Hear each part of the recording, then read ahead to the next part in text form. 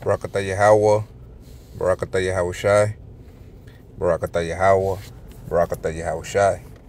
Call halalyam la Yahawah Bahasham Yahawashi Bahasham Rawchaa Qadash. Call halalyam la Yahawah Bahasham Yahawashi Bahasham Rawchaa Qadash. Call halalyam la Yahawah Bahasham Yahawashi Bahasham Rawchaa Qadash. Double honors to the elders and apostles of Great Millstone GMS who rule well in time it is true. Shalom to the Yahawah, which is the house of David, and shalom to the sincere Aquathium who are staying in order according to the scriptures. I'm your brother Shamaim from the Diligent Soldier Camp out here in Boston, Massachusetts. And like always, Lord willing, this lesson be edifying to the elect. All right. Not too sure what I'm gonna name this one, but the point of it, right? The purpose of this lesson, is for me to express to you sincere listeners and you newcomers, new babes, that want some sincere milk, to understand, and to any Christians, man, to these false Christians as well, to let them know the truth, right? Because a lot of our people is in a state of darkness, right? With Christianity, they got Christianity. The religion Christianity is not true. It's not the true biblical Christianity, right? Us Israelites, right? The ones that know the truth, right? We are the true Christians, right? We are the anointed ones. We are anointed, right? We are the followers of Yahawashi, But these other Christians, they have I'm doing a lesson. Give me 1 second, brothers. Shalom, Mark. Shalom, Mark. Hey, Yahawashi, Barakatah, bro. How you doing, man? I'm doing good. Yeah, do a lesson right now. Oh, you are? Yeah. Nah, you good, bro. You good. That's the brother Lahab right there, man. Good people, man. My brother, man. That being said,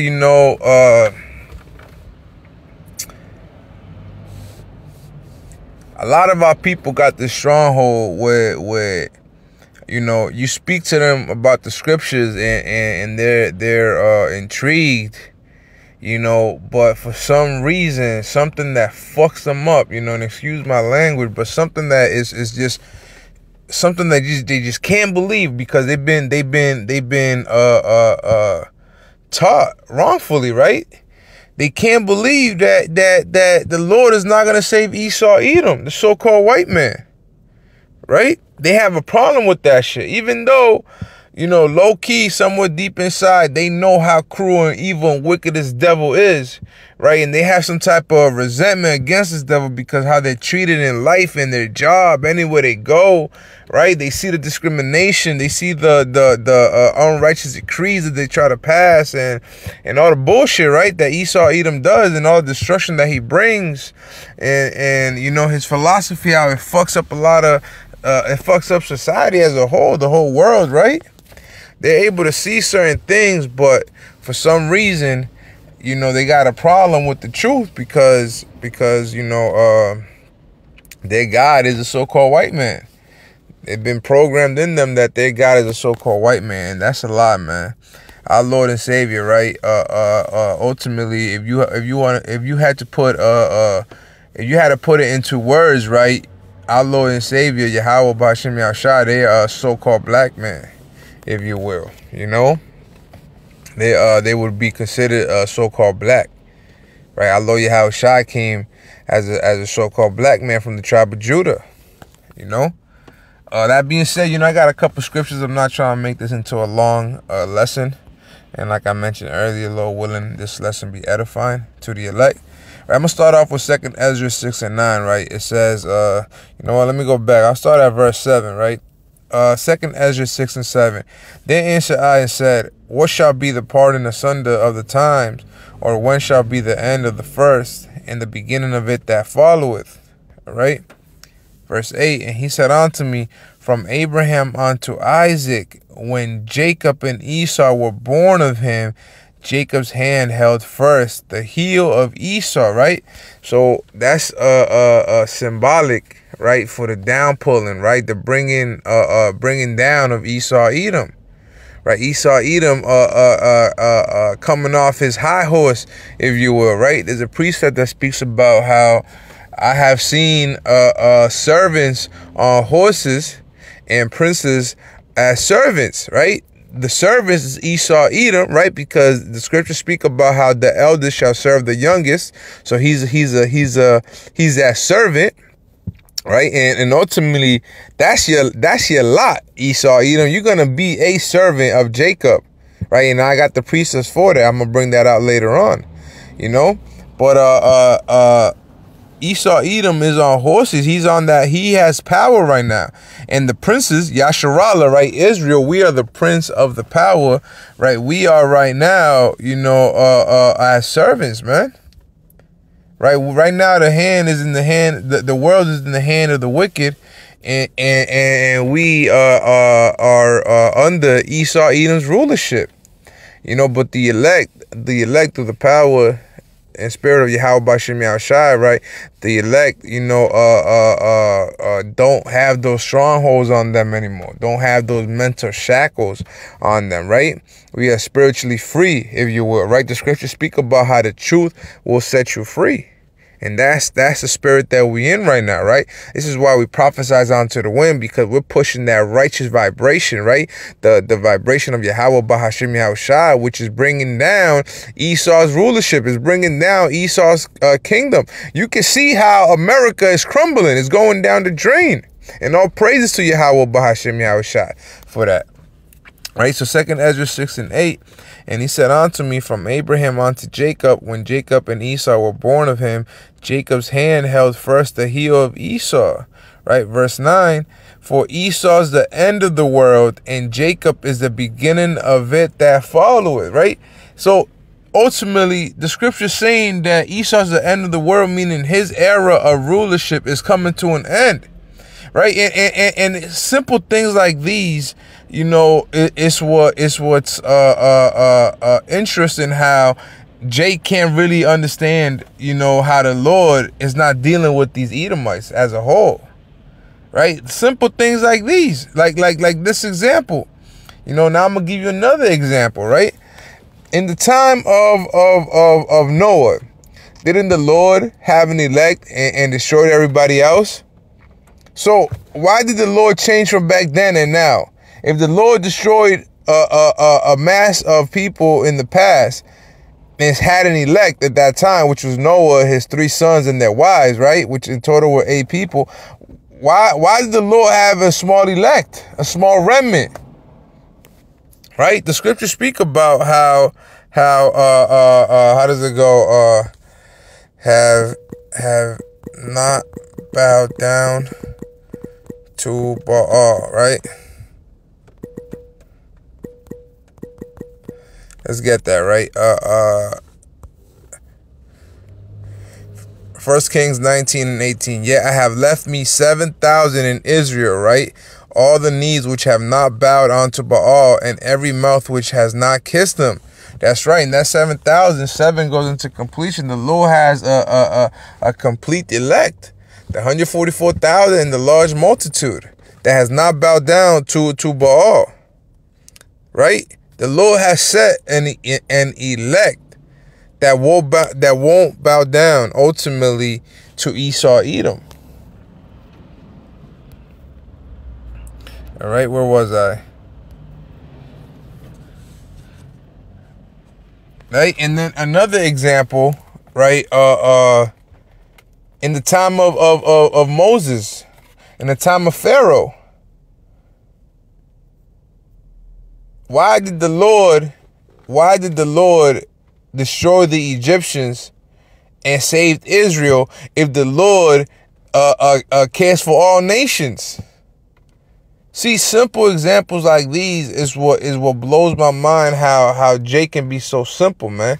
And the scriptures speak about how does it go?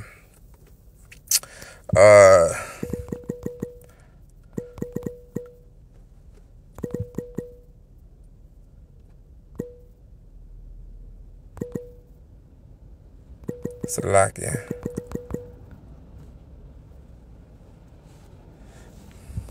Is it anything or everything? Every word. Con. Proverbs 14 and 15. The simple believeth every word, but the prudent man looketh well to his going. A wise man feareth and departeth from evil, but the fool regardeth and is confident. That's right. Let me see.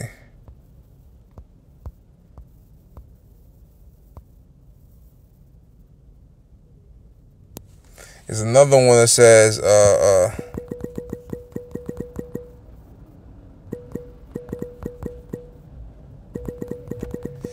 I'm not mistaken, let me see.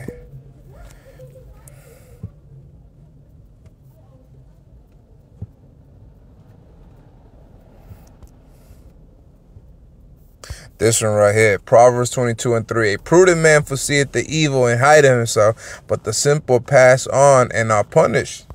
That's right. I just realized that these two precepts about the simple, I used to combine them.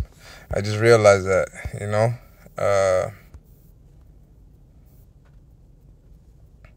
So let's go back. Now let's go back, right? Let's continue in Acts 5 and 29.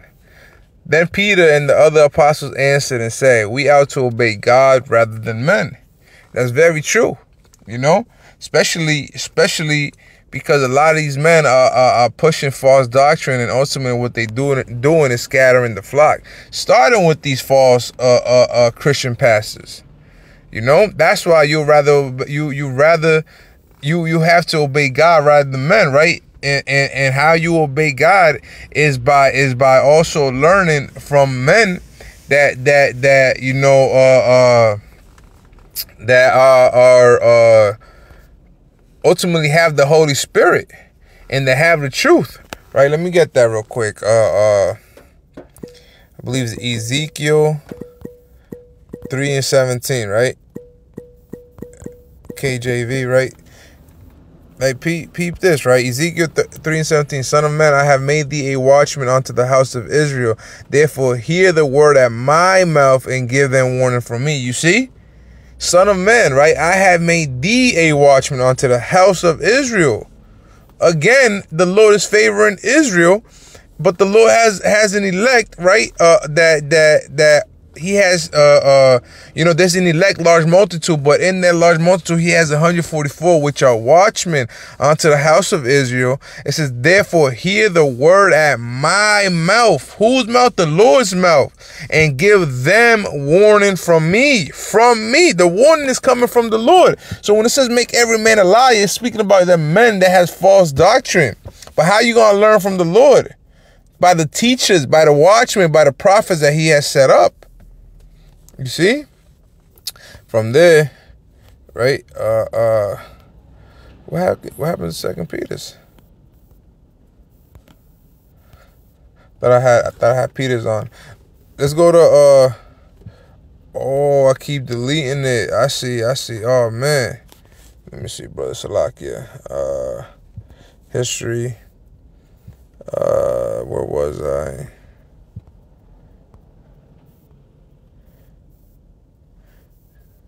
Right, can't get rid of that.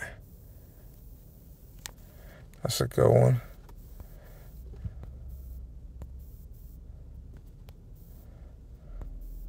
Oh man, give me 1 second. I can't believe I just deleted 2 precepts. I had them lined up, you know.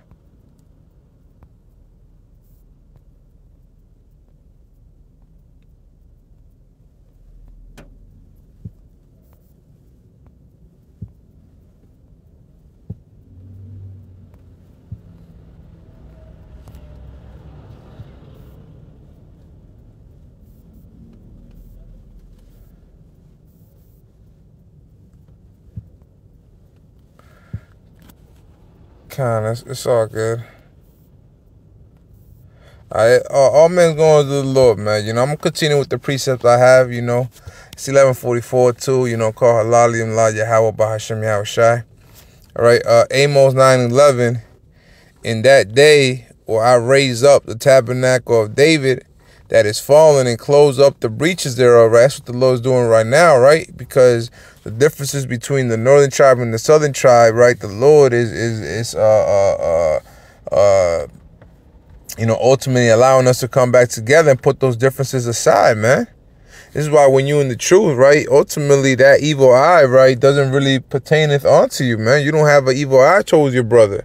Now we in the truth. Now we know that two sticks shall become one, the northern tribe and the southern tribe. In that day will I raise up the tabernacle of David that is fallen and close up the breaches thereof, and I will raise up his ruins, and I will build it as in the days of old. Right? So the Lord is raising up the house of David that they may possess the remnants of Edom. So the Lord is raising up the house of David, right? He's raising up again, right? Because the house of David was back then in the time of King David. And right now, we in the present time. The Lord is rebuilding it right now. That they may possess the remnant of Edom and all of the heathen, which are called by my name, says the Lord that doeth this. So how is the Lord dealing with these other nations if the Lord's going to allow us to possess Esau, Edom, and these heathens, man? You know, Romans 9:13. As it is written, Jacob have I loved, but Esau have I hated. Right? When we go to Romans 9 and first verse, I say the truth in Hamashiach, I lie not, my conscience also bearing me witness in the Holy Spirit, that I have great heaviness and continual sorrow in my heart. For I will wish that myself were accursed from Hamashiach for my brethren, my kinsmen, according to the flesh, right? That seed, who are Israelites. Verse 4. To whom pertaineth the adoption. See, there's no way around this. Like, people will read this and still come up with a conclusion that the Lord is still dealing with other people. The adoption and the glory and the covenant and the giving of the laws and the service of God and the promises belong to the Israelites. Ultimately belongs to the Israelites only. Right? From there, let's go to Romans 2:11. For there is no respect of person with God, right? Ultimately, there's no respect for a person with God. So when the Lord is not dealing with these Edomites, right? It's because the Lord don't respect these Edomites, man. And that's with anybody, because the Lord would judge an Israelite, right? So we understand that aspect of it. But as a whole, as mankind, if you will, as a whole, the Lord is not fucking with you Edomites, man. Right? Let's go to Romans 9 and 17. For the scripture, right, says unto Pharaoh, even for this same purpose have I raised thee up, that I might show my power in thee, and that my name might be declared throughout all the earth. That's what happened the first go around with the Pharaoh. You see, he took out the Egyptians so that his name can be declared throughout all the earth. Now, what about this scripture right here, right?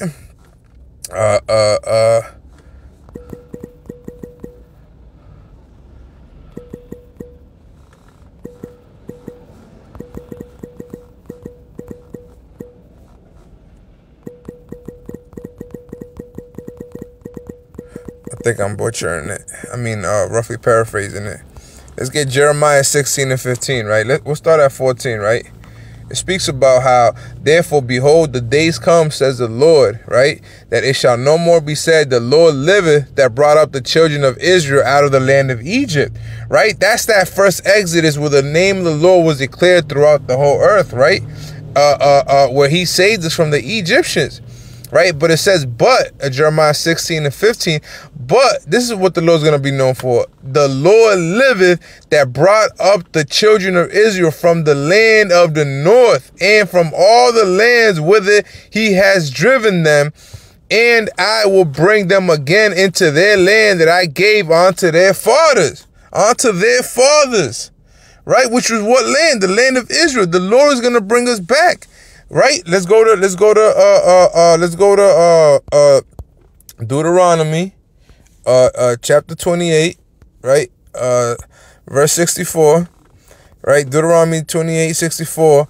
right? And the Lord shall scatter thee among all people from the one end of the earth even unto the other, and there shalt thou serve other gods, which neither thou nor thy father have known, even wood and stone.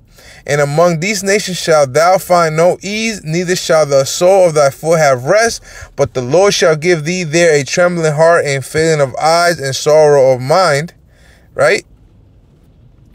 And thy life shall hang in doubt before thee, and thou shalt fear the day and night, and shall have none assurance of thy life. Salakia. Right, let me see.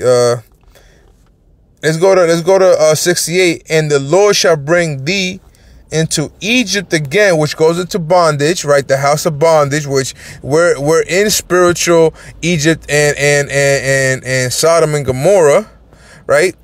By the way, wherefore, which is America, ultimately America, by the way whereof I spake unto thee, thou shalt see it no more again, and there shall, Salaki, and the Lord shall bring thee into Egypt again with ships, right? Where were the Israelites sent to serve slavery through ships?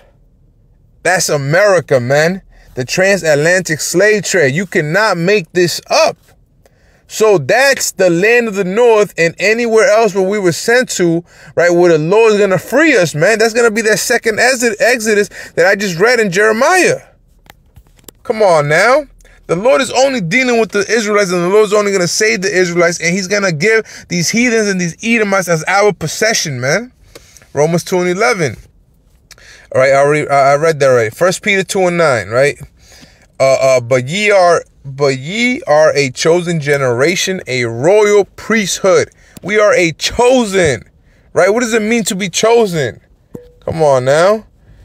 Web search, chosen.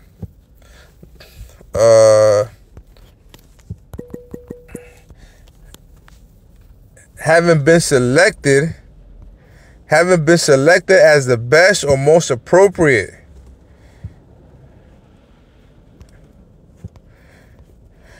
One who is the object of choice or of divine favor, an elect person. Woo! That's powerful right here, man.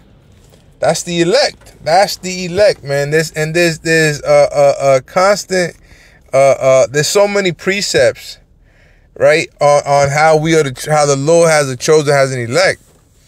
Right, 1 Peter 2:9. But ye are a chosen generation, a royal priesthood, and holy nation, a peculiar people, that ye should show forth the praises of him who has called you out of darkness into his marvelous light. Hey, call halalyam la Yahawah Bahashem Yahawashi Bahasham Rawchaa Qadash. The Lord is only dealing with the Israelites, man. And salvation is for the Israelites. The promise is for the Israelites, man. The covenant is for the Israelites, man. And these heathens and these Edomites are going to be our possession. And the Lord is not dealing with these Edomites, man. The scriptures speak about how a false balance is an abomination, man. Right? False balance is an abomination. 11:101. A false balance is an abomination to the Lord, but a just weight is his delight. A just weight. How is it a just weight, right? If perpetual hatred, right? How is it a just weight, right? If Ezekiel 35:5, because thou hast had a perpetual hatred and hast shed the blood of the children of Israel. Who has done that? Esau, Edom, right? These heathens, of course, they've been part of it, partakers. But first and foremost, these Edomites, thou hast had a perpetual hatred, right? Everlasting, and has shed the blood of the children of Israel by the force of the sword in the time of their calamity, in the time that their iniquity had an end. Therefore, as I live, it says the Lord God, I will prepare thee unto blood. That's that balance. Right? A false balance is an abomination, but this is the balance. You shed out blood, so the Lord is going to prepare thee unto blood, and blood shall pursue thee, since thou hast not hated blood, even blood shall pursue thee. How can you go around this? You know? And we'll end it off there. Lord willing, this lesson was edifying to the elect. All praises, honor, and glory to our Heavenly Father, Yahawah Bahashem, which is in the name of Yahawashi, Bahashem, Rawchaa Qadash, in the name of the Holy Spirit. All right. Lord willing, on to the next lesson. Shalom, Malachium, Wa Aquathium. Shalom.